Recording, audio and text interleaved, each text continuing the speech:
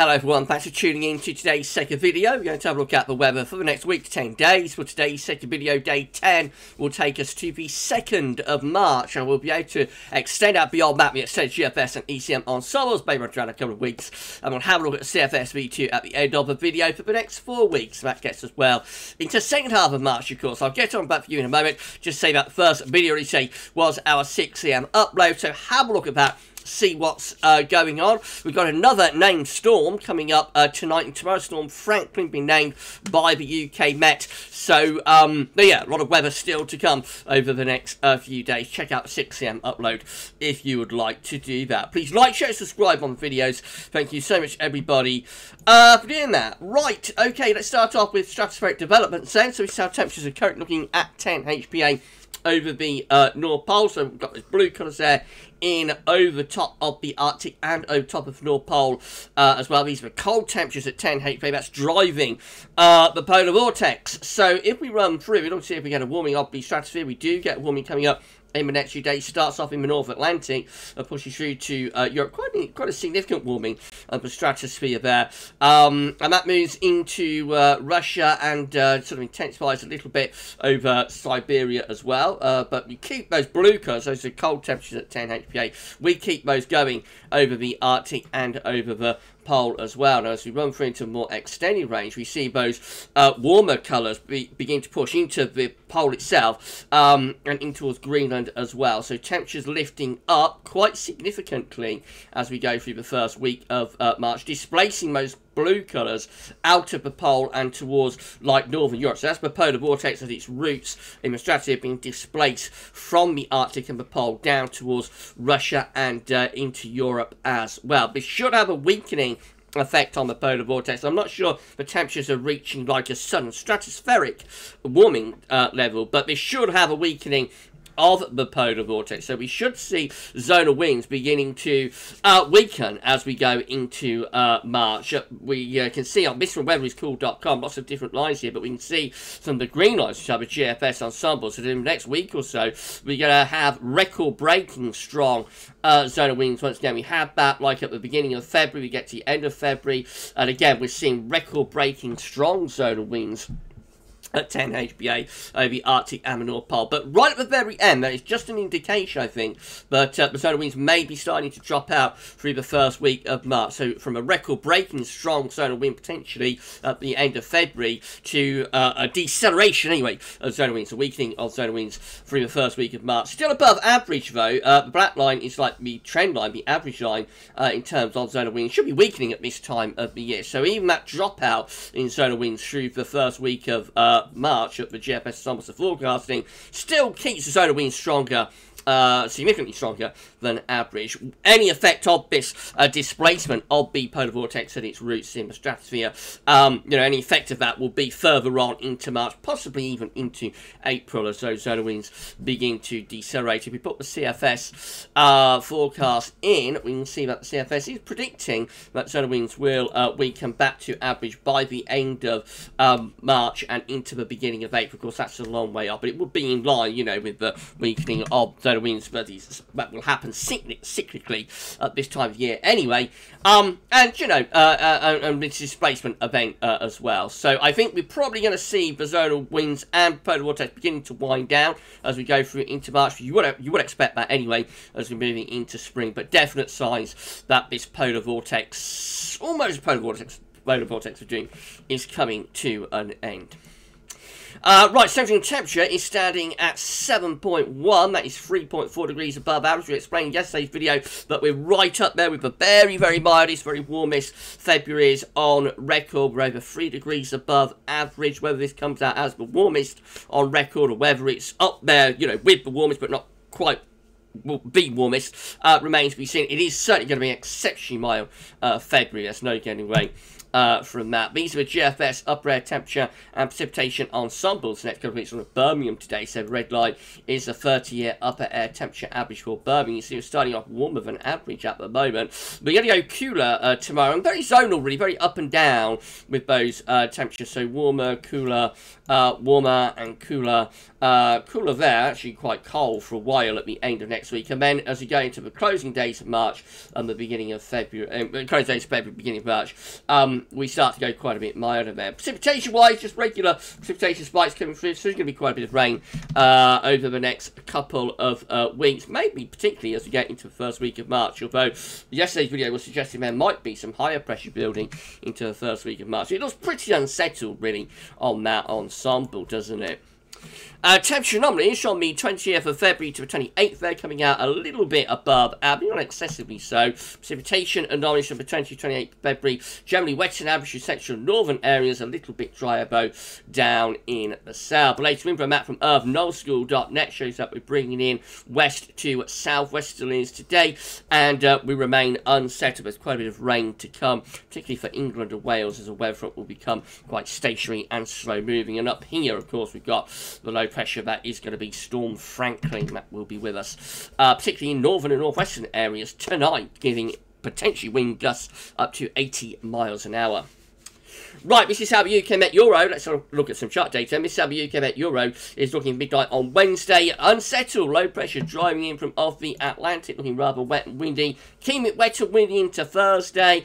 On into next weekend. Low pressure continuing to come barreling in from off the Atlantic, so the weather remains in a very unsettled mode. Icon is looking like that. Again, low pressure just drives in from off the Atlantic, wet and windy. Winds turning into the north to northwest there as well, so becoming colder with those northwesterly winds, perhaps bring some wintry showers to northern and northwestern areas. And a little ridge of high pressure builds up from the southwest on Saturday, for that high pressure beginning to slip just a little bit further eastwards as we get through into next weekend. So a little bit more settled from Icon compared to UK Met for next weekend. That'll probably be quite spring-like actually. Could be some chilly nights of course, but by day probably quite pleasant.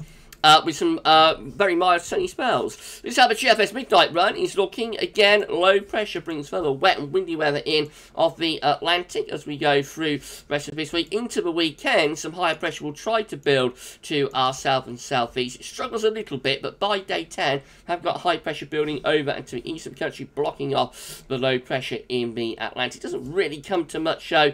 And, just keep low pressure coming. Although in the south, there's always an influence from higher pressure. So the GFS does want to have that higher pressure influence to the south, but to the north and west, it is still quite unsettled. The 6Z, again, looks rather wet and windy through the rest of this week with further spells of rain. Then high pressure builds in to the south and southwest on Saturday.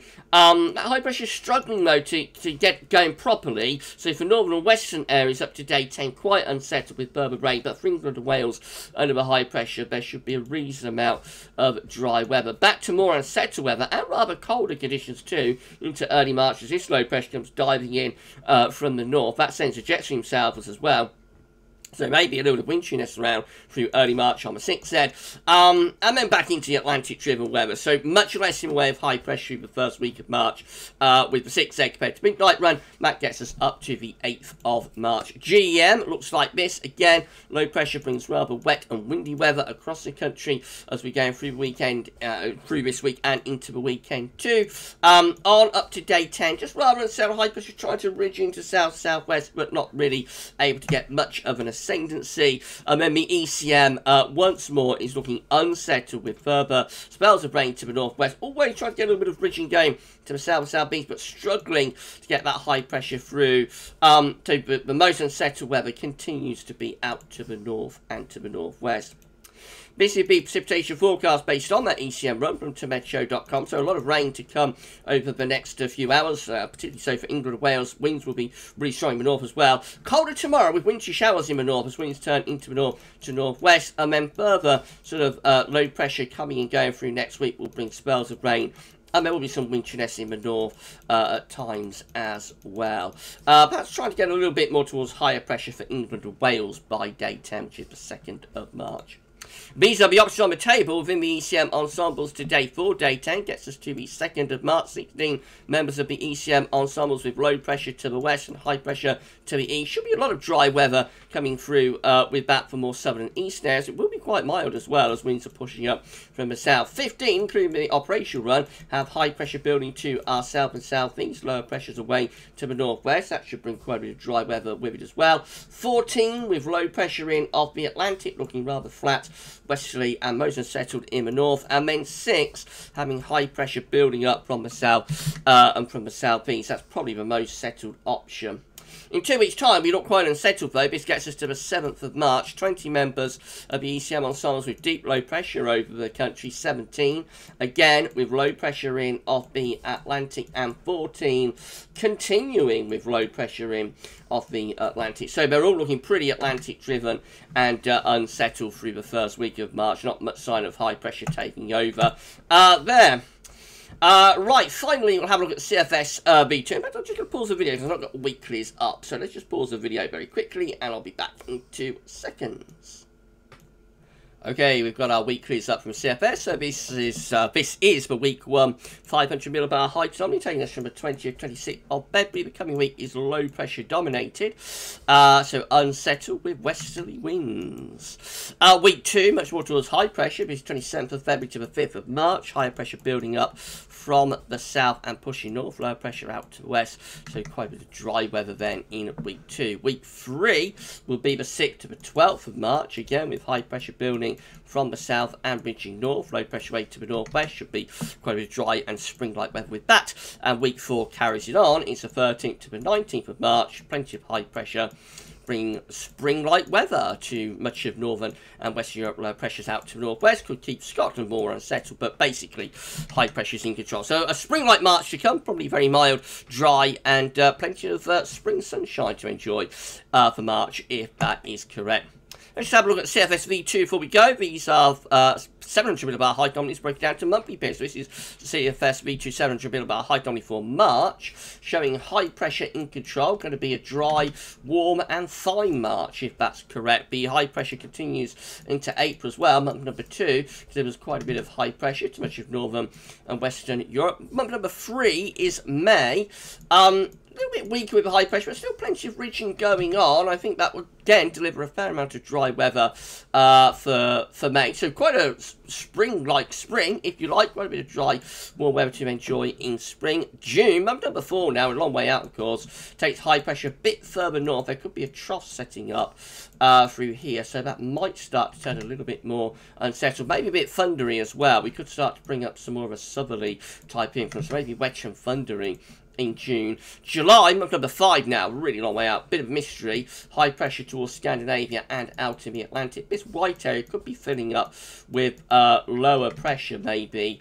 And then month number 6 is August, and that has high pressure over Scandinavia and out towards Newfoundland. There's probably low pressure through here. That could be drawing up like southerly winds. So probably quite a warm summer being indicated here, but maybe a bit volatile, maybe a bit unsettled and thundery. Of course, it's all a very long way out and is really, really speculative.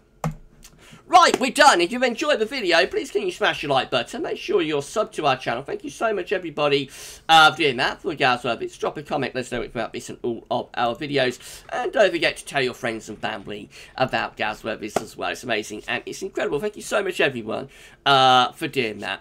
Right, so we're done with today's videos. We'll be back tomorrow with 6 AM upload and the 10 to 14 dayer as well. So keep checking back to the channel for more. You enjoy the rest of your Sunday. And for this one, though, that's all for now. And thanks for watching.